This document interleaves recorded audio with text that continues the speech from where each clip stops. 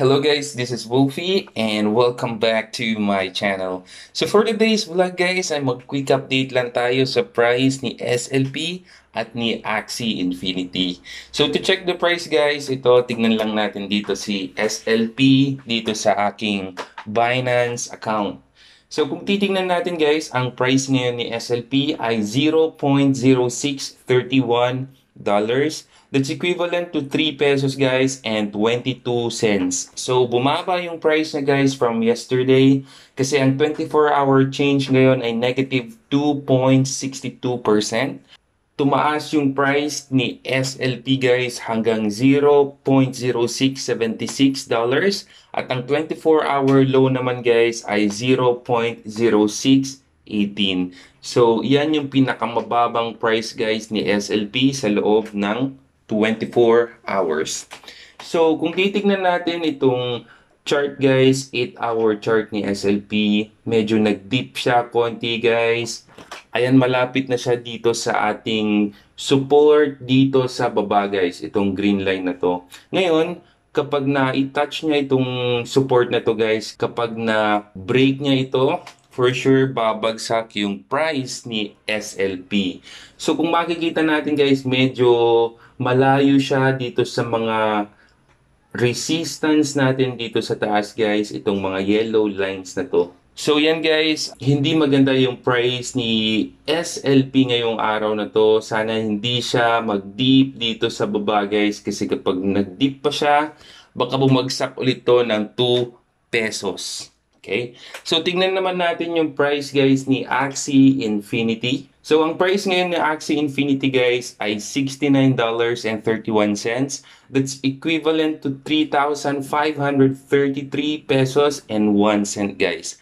At ang 24-hour change niya ay negative 1.48%. So konti lang yan guys kasi kahapon ang price niya ay nasa $70 to $71. Tumaas pa siya guys ng 75. Ito yun. Alright? Ngayon, ang 24-hour high niya guys is $75.25 at ang 24-hour low niya ay $67.72. So yan yung pinakamababang price guys ni SLP sa loob ng 24 hours. Kung titingnan natin itong 8-hour chart naman ni AXIE Infinity, medyo bumaba nga yung price niya guys, pero hindi rin siya nalalayo dito sa price na to guys, itong sa green candle natin dito. Okay?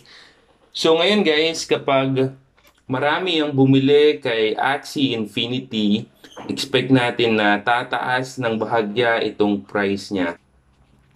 Okay guys, so naglagay pa ako ng mga support dito sa baba guys, dinagdagan ko.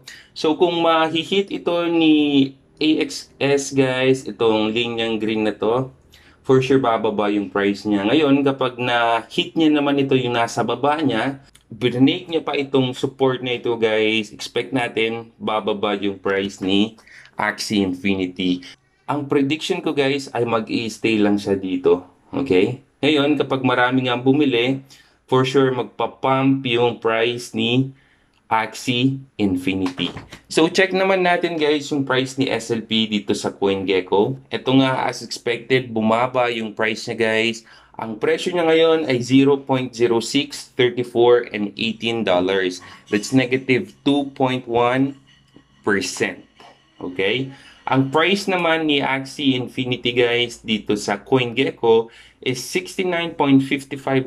That's equivalent to a negative 1.2% dip guys from the past 24 hours. So yan siya guys. Okay naman yung mga presyo niya guys. Yun nga lang kay SLP, medyo nagdi-dip yung price niya ngayon. Okay?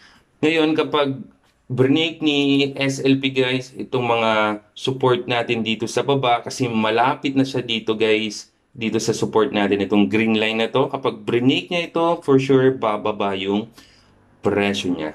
Pero si AXS naman guys, ayan, maganda-ganda yung price niya, maganda itong mga candles na pinapakita niya. Medyo red candles siya dito guys, itong huli natin. Okay? Pero titignan natin kapag hindi niya na i-break itong green line na support natin dito guys, for sure tataas konti yung price ni AXIE Infinity.